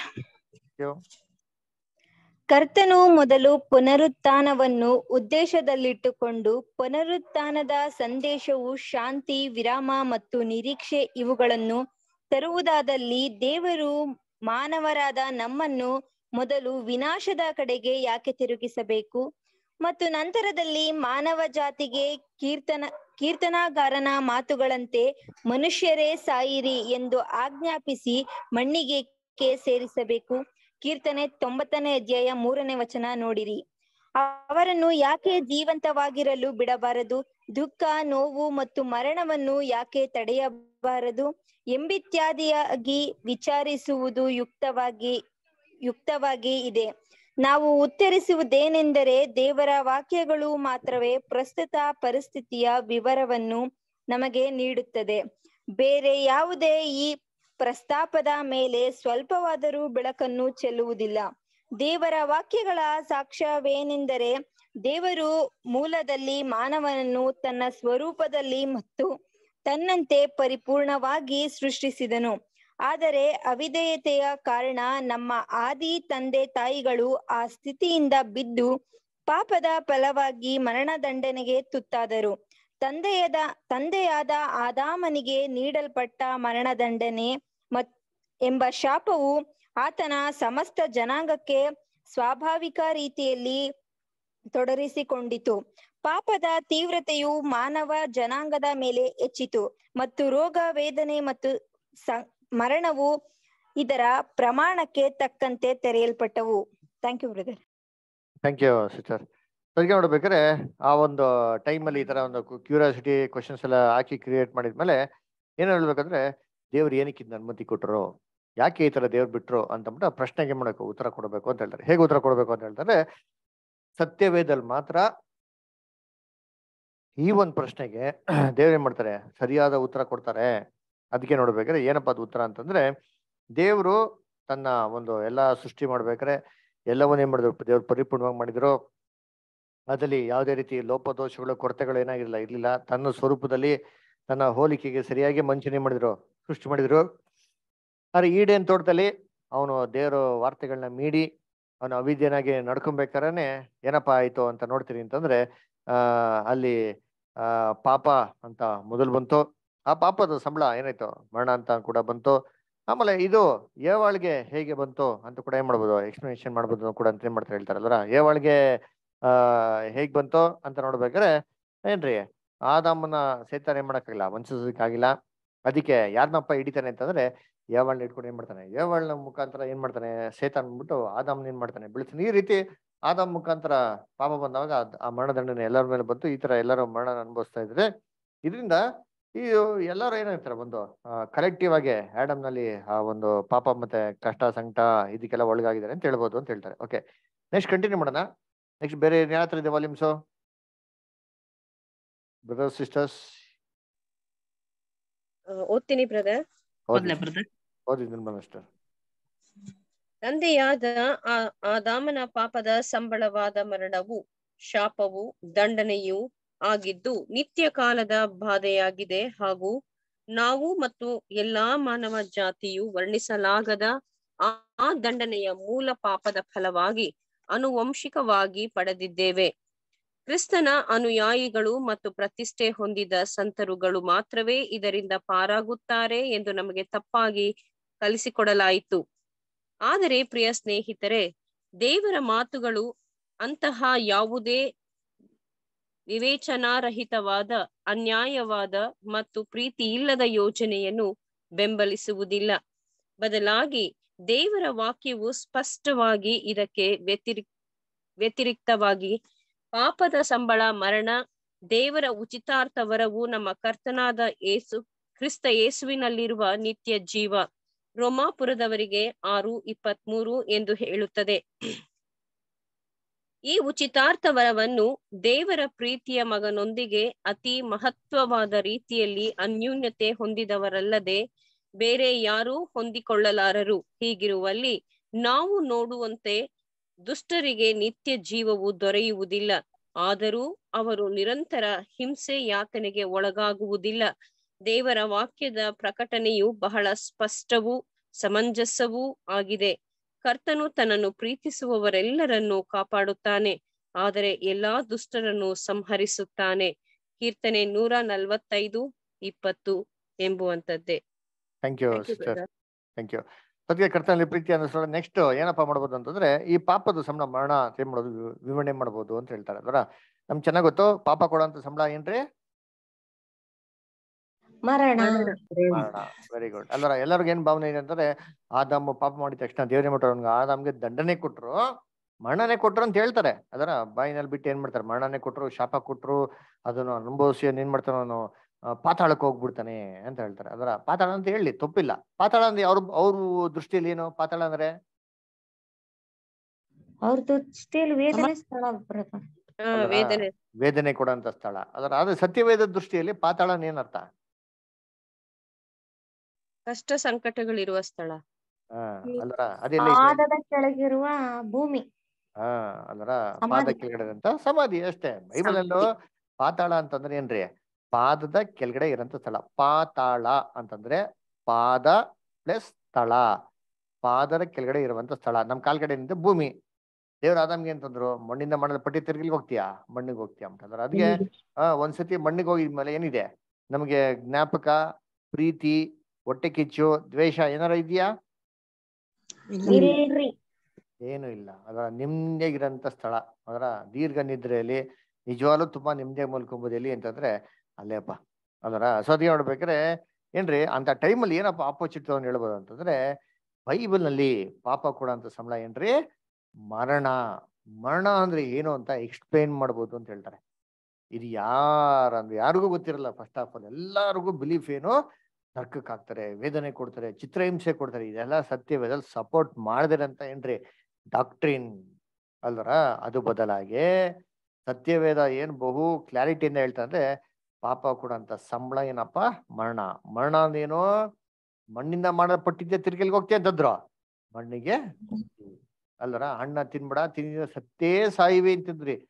ಸಾವು ಅಂದ್ರೆ ಸತ್ಯವೇದಲ್ಲಿ ಏನಪ್ಪಾ ಅಂತಂದ್ರೆ, ಅವನು ಸೃಷ್ಟಿ ಮಾಡೋಕ್ಕೆ ಮುಂಚೆ ಇದ್ದಂತ ಕಂಡೀಷನ್ಗೆ ದೇವ್ರ ಏನ್ ಮಾಡ್ತಾರೆ, ಪುನಃ ಅವನ್ನ ಕರ್ಕೊಂಡು ಹೋಗ್ತಾರೆ ಅಂತ ಅಂದ್ಬಿಟ್ಟು. ಅಷ್ಟೇ ಸಿಂಪಲ್ ಒಂದು ಡಾಕ್ಟ್ರಿನ್ ಅಂತ ಏನ್ ಮಾಡೋದು ನಾವು ಹೇಳ್ಬೋದು. ಆಮೇಲೆ ಸತ್ಯವೇದಲ್ಲಿ ಇನ್ನ ಅನೇಕ ವಾಕ್ಯಗಳು ಏನಪ್ಪ ಹೇಳ್ತಾರೆ ಅಂದ್ರೆ, ಏನ್ರಿ ದೇವರು ದುಷ್ಟರನ್ನ ಏನ್ ಮಾಡ್ತಾರೆ? ಸಂಹರಿಸ್ತಾರೆ, ನಾಶ ಮಾಡಾಕ್ತಾರೆ. ದೇವ್ರನ್ನ ಉಳ್ಸಲ್ಲ, ಅವನ್ನ ಕಾಪಾಡೋದಕ್ಕೆ ದೇವ್ರಿಗೇನಿಲ್ಲ ಯಾವ್ದೇ ರೀತಿ ಲಾಭ ಇಲ್ಲ ಅಂತ ಅಂದ್ಬಿಟ್ಟು ಇವೆಲ್ಲ ಪಾಯಿಂಟ್ಸ್ಗಳು ಏನ್ ಮಾಡ್ಬೋದು ನಾವು ಹೇಳ್ಬೋದು ಅಂತ ಹೇಳ್ತಾರೆ ಅಲ್ರ. ನೆಕ್ಸ್ಟ್ ಪಾಯಿಂಟ್ ಇನ್ನೊಂದು ಏನ್ ಹೇಳ್ಬೋದು? ನೆಕ್ಸ್ಟ್ ಪ್ಯಾರಾಗ್ರಾಫ್ ಓದೋಣ. ನೆಕ್ಸ್ಟ್ ಪ್ಯಾರಾಗ್ರಾಫ್ ಯಾರು ಓದ್ತೀರಾ? ಓದಿ.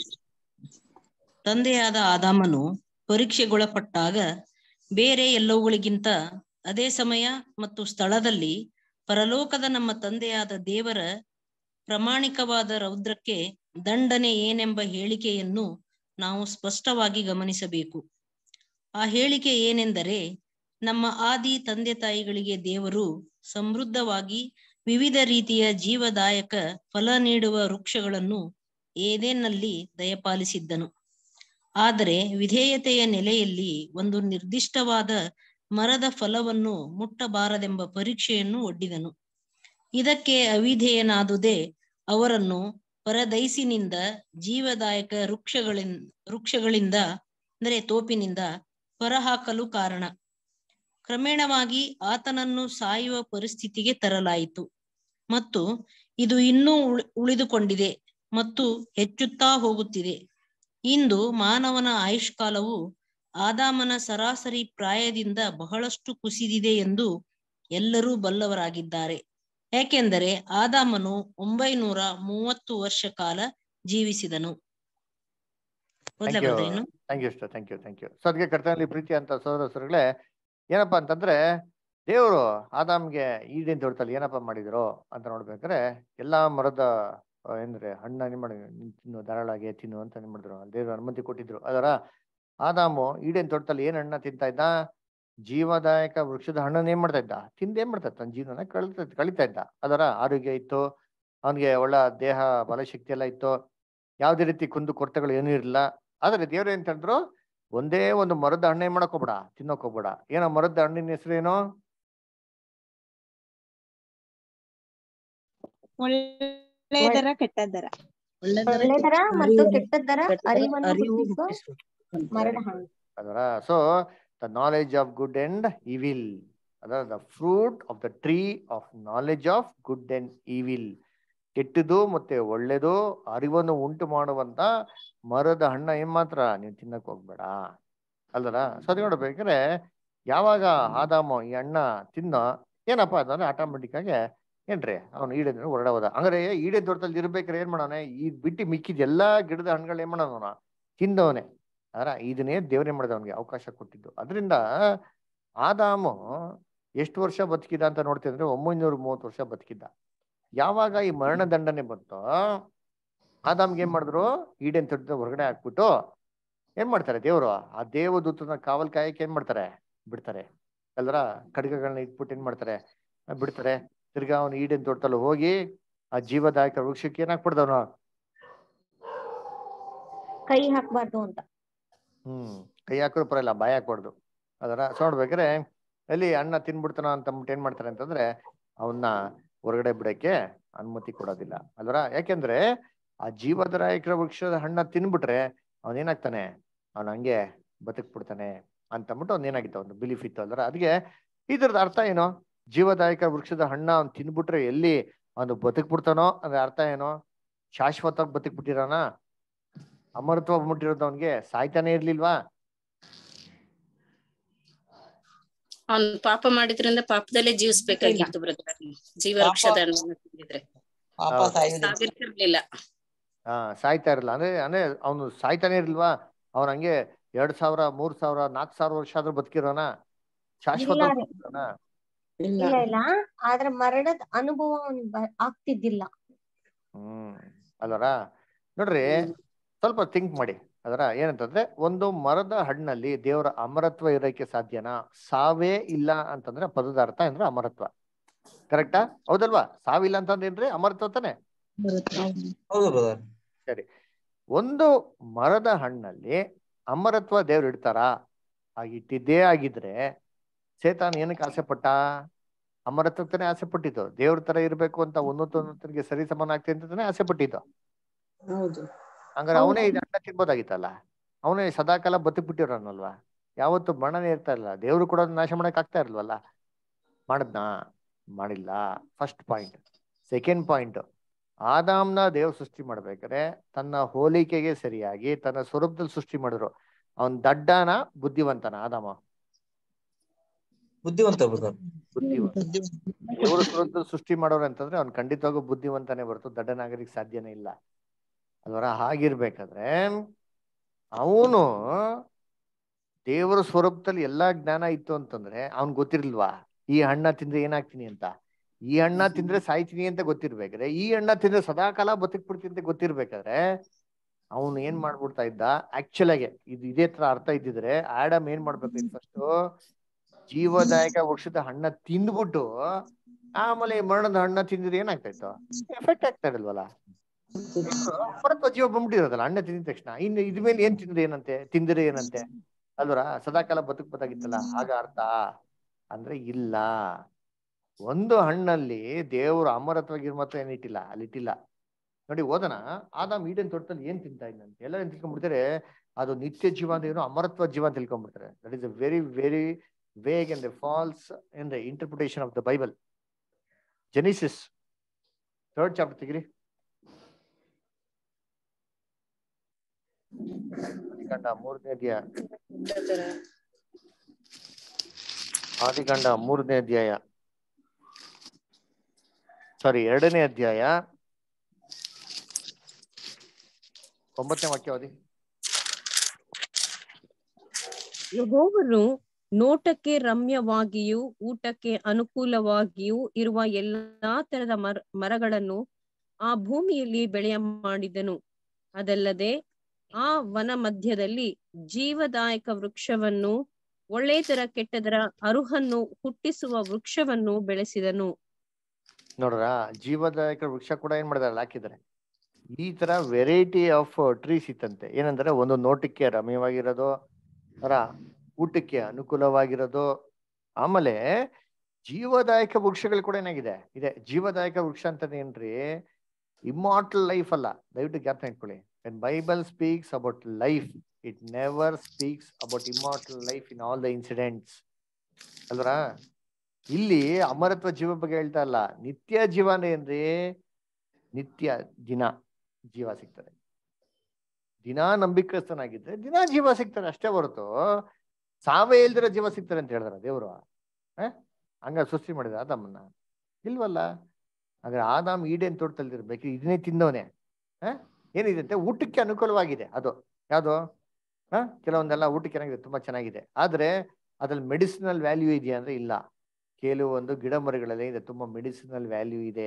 ಆದಾಮ್ ಈಡೇನ್ ತೋಟದಲ್ಲಿ ಇರ್ಬೇಕ್ರೆ ಇದನ್ನೇ ತಿನ್ಕೊಂಡು ತನ್ನ ಲೈಫ್ ಏನ್ ಮಾಡೋಣ, ಸಸ್ಟೈನ್ ಮಾಡೋಣ. ಯಾವಾಗ ದೇವರು ಅವನ್ಗೆ ಮರಣ ದಂಡನೆ ಅಂತ ವಿಧಿಸಿದ್ರು, ನೀನು ಏನ್ರಿ ಜೀವಮಾನವೆಲ್ಲ ಕಷ್ಟಪಟ್ಟು ನೀನ್ ದುಡ್ದು ಏನಾಗಬೇಕು, ಬೆವರು ಸುರಿಸಿ ನೀನು ಮಣ್ಣಿಗೆ ಸೇರ್ಬೇಕು ಅಲ್ದರ. ಸೊ ಈ ಅನುಭವ ಏನಾಗಬೇಕು, ಅವನಿಗೆ ಫೀಲ್ ಆಗ್ಬೇಕು, ಎಕ್ಸ್ಪೀರಿಯನ್ಸ್ ಆಗ್ಬೇಕು. ಅವನು ಇದು ಎಕ್ಸ್ಪೀರಿಯನ್ಸ್ ಆಗ್ಬೇಕು ಅಂದ್ರೆ ಅವ್ನಿಗೆ ಏನ್ ಬೇಕು, ಜೀವನದಲ್ಲಿ ಆರೋಗ್ಯ ಬರ್ತಾ ಬರ್ತಾ ಕ್ಷೀಣವಾಗ್ಬೇಕು. ಇದಕ್ಕೆ ದೇವ್ರೇನ್ ಮಾಡಿದ್ರು, ಇನ್ನು ಅನುಭವಿಸೋದಿಕ್ಕೆ ಈಡೇನ್ ತೊಟ್ಟು ಹೊರಗಡೆ ಕಳ್ಸಿದ್ರು. ಅಂದ್ರೆ ಈ ತಿರ್ಗಾ ಈ ಮೆಡಿಸಿನಲ್ ವ್ಯಾಲ್ಯೂಸ್ಗಳು ಇರೋಂಥ ಒಂದು ಗಿಡಗಳಿಗೆ ಕೈ ಹಾಕಿ ಹಣ್ಣ ತಿಂದಿರೋ ರೀತಿಯಲ್ಲಿ ಏನ್ ಮಾಡಿದ್ರು ದೇವ್ರನ್ಗೆ, ಅವನ್ಗೆ ಆ ವೇನ್ ಏನ್ ಮಾಡಿದ್ರು, ಬ್ಲಾಕ್ ಮಾಡಿದ್ರು ಅಲ್ವರ. ಅದಕ್ಕೆ ಏನಾಯ್ತು ಅಂದ್ರೆ ಆದಾಮ್ಗೆ ಆ ಜೀವದಾಯಕರ ವೃಕ್ಷಗಳ ಮುಖಾಂತರ ಏನೋ ಒಂದು ಪೌಷ್ಟಿಕಾಂಶ ಬರ್ತಾ ಇತ್ತು, ಇದೇನಾಯ್ತು ಬರೋದು ನಿಂತೋಯ್ತು. ಅವಾಗ ಮನುಷ್ಯನ ಆಯುಸ್ಸು ಒಂದೇ ಸತಿ ಏನಾಯ್ತಂತಂದ್ರೆ 930 ವರ್ಷದಿಂದ ಎಲ್ಲಿ ಬಂತು, 70ನೇ 80ಕ್ಕೆ ಏನಾಯ್ತು ಬಂದು ನಿಂತೋಯ್ತು ಅಂತ ನಾವೇನ್ ಮಾಡ್ತೀವಿ ನೋಡ್ತೀವಿ. ಅಂದ್ರೆ 930 ವರ್ಷ ಆಯ್ತು, ಮೊದಲನೇ ಹೋಗ್ತಿಲ್ಲ ಆಯ್ತು, ಆಯುಸ್ಸು ಬರ್ತಾ ಬರ್ತಾ ಕಮ್ಮಿ ಆಗೋದಕ್ಕೆ ಶುರು ಆಯ್ತು. ಅದರ 900 ಟಕ ಟಕ ಏನಂತ 800ವರೆಗೂ ಏನಾಯ್ತು ಬಂತು. ಜಡಪಳೆ ಆಗಿರ್ಬಂತು, ಇನ್ನೇನಾಗ್ಬಿಟ್ಟು ಟೋಟಲ್ ಆಗಿ ರ್ಯಾಪಿಡ್ ಆಗಿ ಅದರ ಅದು ಡಿಸ್ಇಂಟಿಗ್ರೇಟ್ ಆಯ್ತು ಅದರ. ಸೊ ಇದು ಏನ್ ಮಾಡೋದು, ಇವೆಲ್ಲ ವಿಚಾರಗಳೇ ಮಾಡ್ಬೋದು ನಾವು ಹೇಳ್ಬೋದು ಅಂತ ಹೇಳ್ತಾರೆ ಅದರ. ನೆಕ್ಸ್ಟ್ ಪ್ಯಾರಾಗ್ರಾಫ್ ಓದ. ನೆಕ್ಸ್ಟ್ ಪ್ಯಾರಾಗ್ರಾಫ್ ಯಾರು ಓದ್ತೀರಾ? ಯಾರ ಹತ್ರ ಇದೆ ವಾಲ್ಯೂಮು? ಯಾರ ಹತ್ರ ಇದೆ? ನಾನು ಓದ್ತೀನಿ ಬ್ರದರ್. ಸುಗುಣ ಅಷ್ಟ ಓದಿ. ನಿಮ್ದು ಮೈಕ್ ಏನೋ ಪ್ರಾಬ್ಲಮ್ ಇರ್ಬೇಕು ನೋಡಿ, ಡಿಸ್ಟರ್ಬೆನ್ಸ್ ಇದೆ. ಆದಿಕಾಂಡದಲ್ಲಿ ನೀಡಿರುವ ದೇವರ ವಾಕ್ಯದಲ್ಲಿ ಒಳ್ಳೆಯದರ ಕೆಟ್ಟದ್ದರ ಅರುಹನ್ನು ಹುಟ್ಟಿಸುವ ಮರದ ಹಣ್ಣನ್ನು ಮಾತ್ರ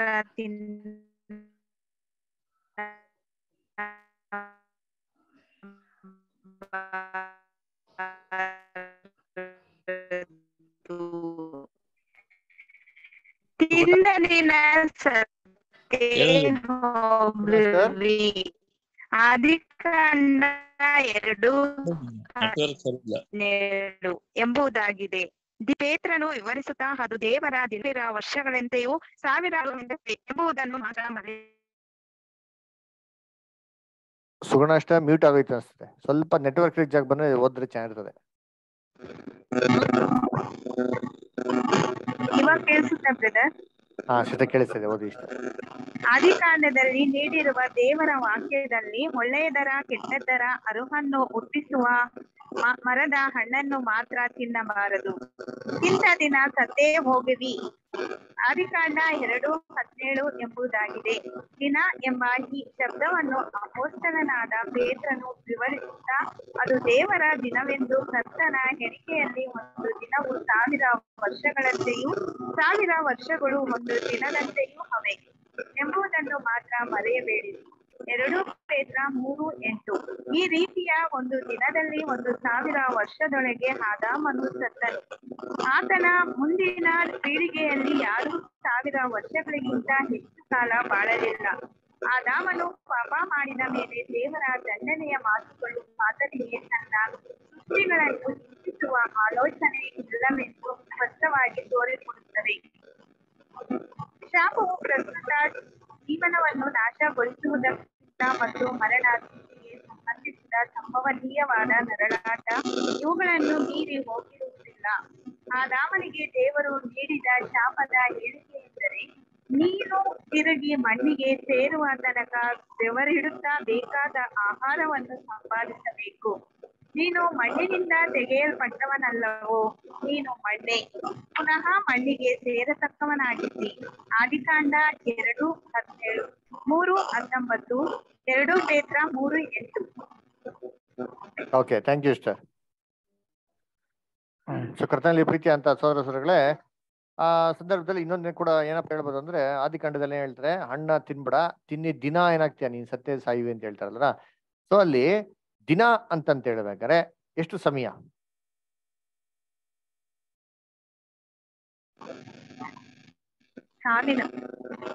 ಸಾವಿರ ವರ್ಷ ರೀ. 24 ಗಂಟೆ ಅಲ್ವಾ? 1000 ವರ್ಷ. 24 ಗಂಟೆ ಅಲ್ವಾ? ಹೌದು. 24 ಗಂಟೆನಾ? ಅದು ನಮಗ್ರಿ.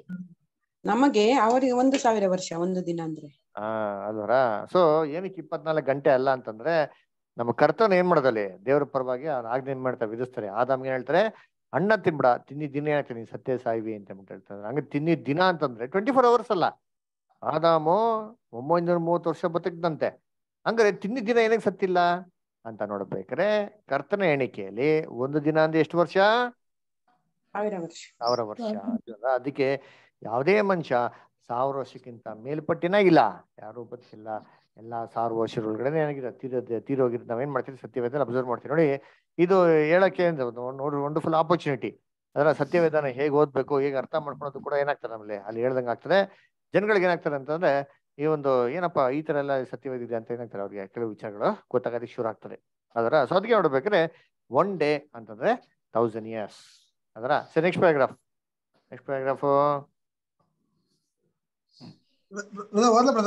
ಓದಿ ಬ್ರದರ್.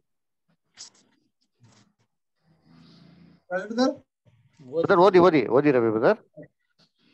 ನಿತ್ಯವಾದ ಬಾಧೆ ಅದರ ದಂಡನೆಗಳೊಡನೆ ನಮ್ಮ ಆದಿ ತಂದೆ ತಾಯಿಗಳಿಗೆ ಮಾತ್ರವಲ್ಲ, ಅವರ ಎಲ್ಲಾ ಸಂತಾನದವರ ಮೇಲೂ ಪರಿಣಾಮವನ್ನುಂಟು ಮಾಡುತ್ತದೆ ಎಂಬ ದಾರುಣವಾದ ಸಿದ್ಧಾಂತವು ಸುಳ್ಳು ಎಂದು ಗ್ರಹಿಸುವುದು ಬಹಳ ಸಂತೋಷಕ್ಕೆ ಕಾರಣವಾಗುತ್ತದೆ.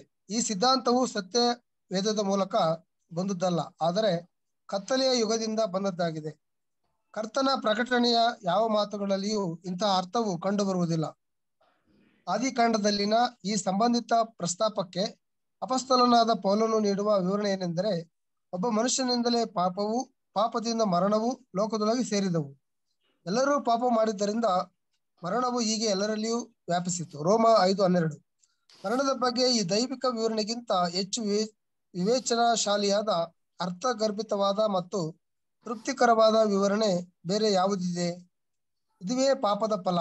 ನಮ್ಮ ಮೂಲ ತಂದೆಯಾದ ಆದಾಮನು ಪರೀಕ್ಷೆಗೊಳಗಾದಾಗ ತನ್ನ ಅವಿಧೇಯತೆಯ ಕಾರಣ ತನ್ನೆಲ್ಲಾ ಸೌಕರ್ಯಗಳನ್ನು ಕಳೆದುಕೊಂಡನು ಮತ್ತು ರೋಗ, ವೇದನೆ, ತೊಂದರೆ ಮತ್ತು ಮರಣ ಮುಂತಾದ ಶಾಪಕ್ಕೊಳಗಾದನು. ನಾವು ಯಾವ ಪರೀಕ್ಷೆಗೂ ಒಳಗಾಗದೆ ಪಾಪಭರಿತವಾದ ಪ್ರವೃತ್ತಿ ಮತ್ತು ಬಲಹೀನತೆಯನ್ನು ಆನುವಂಶಿಕವಾಗಿ ಪಡೆದಿರುವ ನಮಗೆ ಈ ಪರೀಕ್ಷೆಯು ಅಪ್ರಯೋಜನಕವಾಗಿದೆ. ದೇವರ ಈ ದಂಡನೆಯಲ್ಲಿ, ಅಂದರೆ ಮರಣದಲ್ಲಿ ಪಾಲುದಾರರಾಗಿದ್ದೇವೆ. ಒಂದು ಸಂತಾನವಾಗಿ ನಾವು ಕ್ರಮೇಣವಾಗಿ ಬಲಹೀನತೆ, ರೋಗ, ವೇದನೆ ಮತ್ತು ತೊಂದರೆಗಳಲ್ಲಿ ಸಮಾಧಿ ಸೇರುತ್ತೇವಲ್ಲವೋ? Thank you. ಸೊ ಅದಕ್ಕೆ ಕರ್ತನಲ್ಲಿ ಪ್ರೀತಿ ಅನ್ಸೋದ್ರಲ್ಲಿ ನೆಕ್ಸ್ಟ್ ಏನಪ್ಪ ಹೇಳ್ಬೋದು ಅಂತಂದ್ರೆ, ಇದು ಬಂದ್ಬಿಟ್ಟು ಯಾವ ತರ ಒಂದು ಡೆತ್ ಪೆನಾಲ್ಟಿ ಎಲ್ಲರ ಮೇಲೆ ಬಂತು. ಅದರ ಇದು ಆದಾಮ್ ಮುಖಾಂತರ ಏನಾಯ್ತು ಬಂತು. ರೋಮಾಪುರದಲ್ಲಿ 5:12 ಹೇಳ್ತಾರಲ್ಲ, ಒಬ್ಬ ಮನುಷ್ಯನಿಂದಲೇ ಲೋಕದಲ್ಲಿ ಪಾಪವು, ಪಾಪದ ಮುಖಾಂತರ ಮರಣವು ಲೋಕದಲ್ಲಿ ಏನಾಯ್ತು ಪ್ರವೇಶಿಸ್ತು. ಇದು ಎಲ್ಲರೂ ಪಾಪ ಮಾಡಿದ್ನ ಎಲ್ಲರ ಮೇಲೆ ಏನಾಯ್ತಿದ್ದು ಇದು ಆವರಿಸಿಕೊಂತು ಅಂತ ಕೂಡ ನಾವೇನ್ ಮಾಡ್ತೀವಿ ನೋಡ್ತೀನಿ. ಆಮೇಲೆ ಇದನ್ನ ಇನ್ನ ಕ್ಲೀನ್ ಆಗಿ ಎಷ್ಟು ನೋಡೋದು ಏನಪ್ಪಾ ಅಂದ್ರೆ, ಆದಾಮು ತಕ್ಕಂತೆ ಪಾಪ ಮಾಡದಿರೋರ್ ಮೇಲ್ ಕೂಡ ಏನಾಯ್ತಂತೆ ಈ ಮರಣದಂಡನೆ ಅಲ್ಲಿ ಬಂತು.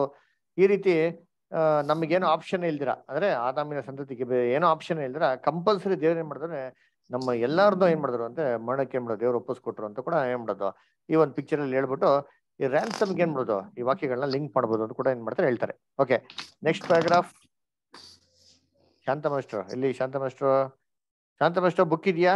ಓದ್ಬೋದಾ? ಇದರಾ ಶಾಂತ ಮಾಸ್ಟರು? ಓಕೆ, ನೆಕ್ಸ್ಟ್ ಹೌದಾ, ಸರಿ, ಓಕೆ.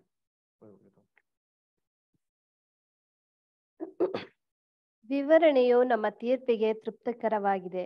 ಮತ್ತು ಇದು 1 ಗಂಟೆ, 1 ದಿನ, ಕೆಲವು ವಾರ ಅಥವಾ ತಿಂಗಳಿನ ಕೂಸು ಸಹ ನೋವಿನ ಹಾಗೂ ಸಾವಿನ ಪ್ರಕ್ರಿಯೆಯಲ್ಲಿ ದೀರ್ಘಕಾಲ ಬಾಳಿದವರೊಡನೆ ಪಾಲುಗಾರರಾಗುತ್ತದೆ ಮತ್ತು ವ್ಯಕ್ತಿಗತವಾಗಿ ನೀತಿಯ ನಿಯಮಗಳನ್ನು ಉಲ್ಲಂಘನೆಯಲ್ಲಿ ಭಾಗವಹಿಸುತ್ತದೆಂಬ ಸತ್ಯಕ್ಕೆ ಕಾರಣ ನೀಡುತ್ತದೆ. ಹುಟ್ಟಿದಂದಿನಿಂದಲೂ ನಾನು ಪಾಪಿಯೇ, ಮಾತೃಗರ್ಭವನ್ನು ಹೊಂದಿದ ದಿನದಿಂದಲೂ ದ್ರೋಹಿಯೇ. ಕೀರ್ತನೆ 51:5 ಎಂಬುದು ಈ ಅಂಶದ ಬಗ್ಗೆ ಸತ್ಯವೇದದ ಪ್ರಕಟಣೆ.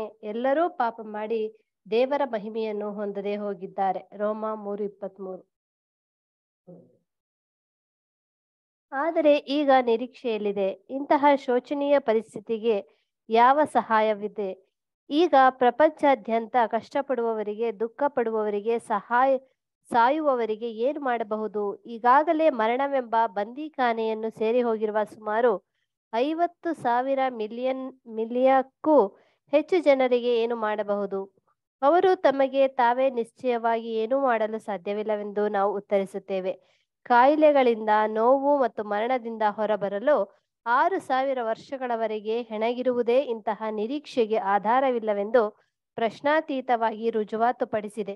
ನಿರೀಕ್ಷೆ ನೀಡುವವರು ಅದನ್ನು ನಮ್ಮ ರಕ್ಷಣೆಯ ದೇವರ ಕಡೆಗೆ ನೋಡಿಕೊಂಡು ಇಡಬೇಕು. ಆತನು ಒಂದು ವಿಮೋಚನೆಯನ್ನು ಸೂಚಿಸಿದ್ದಾನೆ ಮತ್ತು ದೇವರು ತನ್ನ ಬಹುಕಾಲದ ಯೋಜನೆಯನ್ನು ಹಂತ ಹಂತವಾಗಿ ನಿರ್ವಹಿಸುತ್ತಿದ್ದಾನೆಂದು ಸತ್ಯವೇದವು ನಮಗೆ ಮೊದಲನೆಯ ಹಂತವು ಬಿಡುಗಡೆ. ನಮ್ಮ ವಿರುದ್ಧವಿದ್ದ ದಂಡನೆಯನ್ನು ಪಾವತಿಸುವುದು ಮರಣದಂಡನೆ. ಇದನ್ನು ನಮ್ಮ ಕರ್ತನಾದ ಯೇಸುವು ತೆತ್ತಿದ್ದಾನೆ. ನಮ್ಮನ್ನು ದೇವರ ಬಳಿಗೆ ಸೇರಿಸುವುದಕ್ಕಾಗಿ ಆತನು ನೀತಿವಂತನಾಗಿದ್ದರೂ ಅನೀತಿವಂತರಿಗೋಸ್ಕರ ಪ್ರಾಣ ಕೊಟ್ಟನು. ನಮ್ಮನ್ನು ದೇವರ ಬಳಿ ಸೇರಿಸುವುದಕ್ಕಾಗಿ 1 ಪೇತ್ರ 3:18 ಕೀರ್ತನೆಗಾರನು ಹೇಳುವಂತೆ, ಯಾರಾದರೂ ತನ್ನ ಸಹೋದರನು ಸಮಾಧಿಯಲ್ಲಿ ಸೇರದೆ ಶಾಶ್ವತವಾಗಿ ಬದುಕಿರುವುದಕ್ಕಾಗಿ ದೇವರಿಗೆ ಈಡನ್ನು ಕೊಟ್ಟು ಅವನ ಪ್ರಾಣವನ್ನು ಬಿಡಿಸಲಾರನು. ಕೀರ್ತನೆ 49:7-8. ಆದರೆ ಮಾನವನ ದುಸ್ಥಿತಿಯು ದೇವರಿಗೆ ಒಂದು ಅವಕಾಶವನ್ನು ಒದಗಿಸಿತು. ಆತನು ತನ್ನ ಒಬ್ಬನೇ ಮಗನಾದ ಯೇಸುವನ್ನು ಕಳುಹಿಸಿಕೊಟ್ಟನು. ಆ ಯೇಸುವು ನಮಗಾಗಿ ತನ್ನ ಕುಂದಿಲ್ಲದ ಪ್ರಾಣವನ್ನೇ ಅರ್ಪಿಸಿದನು. ಆತನ ಈ ಪ್ರಾಣವು ಪವಿತ್ರವೂ ಹಾನಿಕರವಲ್ಲದ್ದೂ ಪಾಪಿಗಳಿಂದ ಪ್ರತ್ಯೇಕವಾದದ್ದೂ ಆಗಿತ್ತು. ಸಾಯುವ ಜನಾಂಗದಿಂದಲೂ ಪ್ರತ್ಯೇಕವಾಗಿತ್ತು. ಈ ರೀತಿ ತೆತ್ತ ಪ್ರಾಣವನ್ನು ದೇವರು ಅನುರೂಪವಾದ ಕ್ರಯವನ್ನಾಗಿ ಅಂಗೀಕರಿಸಿದವರು ಮತ್ತು ಧಿಕ್ಕರಿಸಲ್ಪಟ್ಟ ತಂದೆಯಾದ ಆದಾಮನ ಪ್ರಾಣಕ್ಕೆ ಸರಿದೂಗಿಸಿದರು. ಈ ರೀತಿಯಲ್ಲಿ ಇದು ಆದಾಮನ ಮಕ್ಕಳಾದ ನಮ್ಮೆಲ್ಲರಿಗೂ ಲಭ್ಯವಾಗಿದೆ. ಯಾಕೆಂದರೆ ನಾವು ನಮ್ಮ ಸ್ವಂತ ಕಾರಣಕ್ಕಾಗಿ ಧಿಕ್ಕರಿಸಲ್ಪಟ್ಟವರಲ್ಲ, ಆದರೆ ಒಬ್ಬನ ಅವಿಧೇಯತೆಯಿಂದ. ಆದುದರಿಂದ ದೇವರು ನ್ಯಾಯವಂತನಾಗಿದ್ದು ಒಬ್ಬನ ವಿಧೇಯತೆ ಮತ್ತು ಈಡುಬಲಿಯಿಂದ ನಮ್ಮನ್ನು ಬಿಡುಗಡೆ ಮಾಡಿದ್ದಾನೆ. ಆತನೇ ನಮ್ಮ ಕರ್ತನಾದ ಯೇಸು ಕ್ರಿಸ್ತನು. ಆತನ ಬಗ್ಗೆ ಆತನು ಎಲ್ಲರ ವಿಮೋಚನಾರ್ಥವಾಗಿ ತನ್ನನ್ನು ಒಪ್ಪಿಸಿಕೊಟ್ಟನು. 1 ತಿಮೋಥಿ 2:6 ಎಂದು ಬರೆದಿದೆ. Thank you. ಸೊ ಅದಕ್ಕೆ ನೋಡ್ಬೇಕಾದ್ರೆ ಏನಪ್ಪ ನೆಕ್ಸ್ಟ್ ಹೇಳ್ಬೋದು ಅಂತ ಹೇಳ್ತಾರೆ ಅಂತ ನೋಡ್ಬೇಕಾದ್ರೆ, ಕರ್ತನಲ್ಲಿ ಪ್ರೀತಿ ಅಂತ ಸಹೋದರ ಸಹೋದರಿಗಳೇ ಏನ್ರಿ, ಇದರಿಂದ ನಿರೀಕ್ಷೆ ಏನು ಅದರ ಈ ಒಂದು ಈ ಮರಣ ದಂಡನೆಯಿಂದ ತಪ್ಪಿಸೋಕೆ ಏನಪ್ಪ ದೇವರು ನಿರೀಕ್ಷೆ ಮಾಡೋರು ಅಂತಂದ್ರೆ ಏನ್ರಿ, ಕ್ರಿಸ್ತನ ರಾಜ್ಯದಲ್ಲಿ ಸತ್ತೋಗಿರೋ ಎಲ್ಲರೂ ಏನಾಗ್ತಾರೆ, ಪುನರುತ್ಥಾನ ಆಗಿ ಬರ್ತಾರೆ. ಹೇಗೆ ಸಾಧ್ಯ? ಹೇಗೆ ಒಬ್ಬ ಮನುಷ್ಯನು ಎಲ್ಲರಿಗೂ ಸಾಯೋದಿಕ್ ಸಾಧ್ಯ? ಇದು ಪಾಸಿಬಲ್ಲ? ಸಾಧ್ಯನೇ ಇಲ್ವಲ್ಲ ಅದರ. ಸೊ ಹೇಗೆ ಸಾಧ್ಯ ಅಂತಂದ್ರೆ, ಹೇಗೆ ಒಬ್ಬ ಮನುಷ್ಯನ ಮುಖಾಂತರನೇ ಎಲ್ಲಾರ ಮೇಲೂ ಮರಣದಂಡನೆ ಹೇಗ್ ಬಂತೋ, ಒಬ್ಬ ಮನುಷ್ಯನಲ್ಲೇ ಎಲ್ಲಾರು ಮರಣ ಹೊಂದ ರೀತಿಯಲ್ಲಿ ದೇವ್ರು ಯಾವ ರೀತಿ ಅನುಮತಿ ಕೊಟ್ರೋ, ಇದೇ ಪ್ರಕಾರ ಕ್ರಿಸ್ತನು ಒಬ್ಬನಿಂದಲೇ ಎಲ್ಲಾರ್ಗಿನಾಗ್ತಾ ರಕ್ಷಣೆ ಬರ್ತದೆ. ಹೇಗೆ ಅಂತಂದ್ರೆ, ಆ ಲಾಜಿಕ್ ಏನಪ್ಪಾ ಅಂದ್ರೆ, ಕ್ರೈಸ್ತು ತನ್ನ ಪ್ರಾಣನ ಕೊಟ್ಟಿದ್ದು ಒಬ್ರಿಗೇನೆ.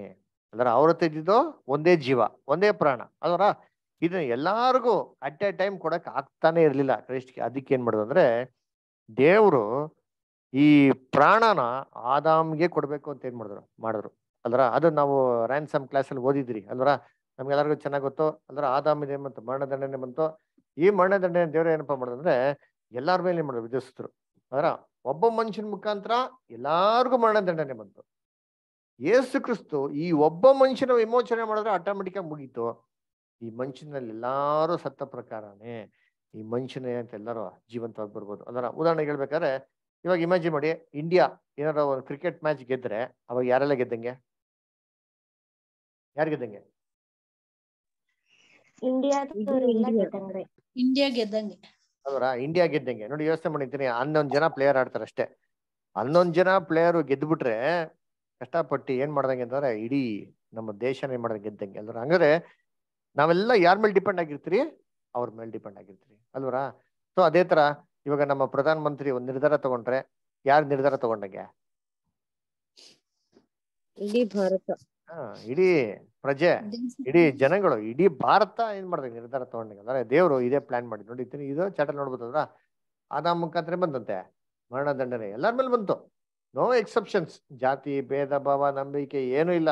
ಅವಿಶ್ವಾಸಿಗೂ ಕೂಡ ನಾಸ್ತಿಕಗೂ ಕೂಡ ಏನ್ ಮಾಡಿದ್ರೆ ಇದೇ ಮರಣ ದಂಡನೆ.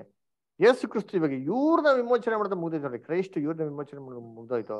ಆಟೋಮೆಟಿಕ್ ಆಗಿ ಇವರೆಲ್ಲಾ ಹೇಗ್ ಸತ್ರು, ಆದಾಮ್ನಲ್ಲಿ ಹೇಗೆ ಎಲ್ಲಾರು ಸತ್ರು, ಕ್ರಿಸ್ತನಲ್ಲಿ ಏನಾಗ್ತಾರೆ ಎಲ್ಲರೂ ಜೀವಂತವಾಗಿ ಬರ್ತಾರೆ ಅಂತ ಬಿಟ್ಟು ಒಂದು ಬ್ಯೂಟಿಫುಲ್ ಆಗಿರೋಂಥ ಪಾಯಿಂಟ್ ಹೇಳಿ ಏನ್ರೆ ರ್ಯಾನ್ಸಮ್ ಬಗ್ಗೆ ಏನ್ ಮಾಡ್ಬೋದು ನಾವು ಹೇಳ್ಬೋದು ಅಲ್ಲರ. ಸರಿ, ಈ ರ್ಯಾನ್ಸಮ್ನ ಯಾಕೆ ಯೇಸು ಕ್ರಿಸ್ತನ ಕೊಡ್ಬೇಕಾಗಿತ್ತು?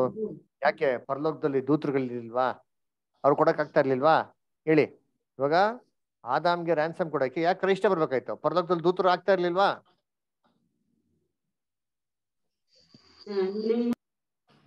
ಆಗ್ತಾ ಇತ್ತಾ ಇಲ್ವಾ? ಹೇಳಿ.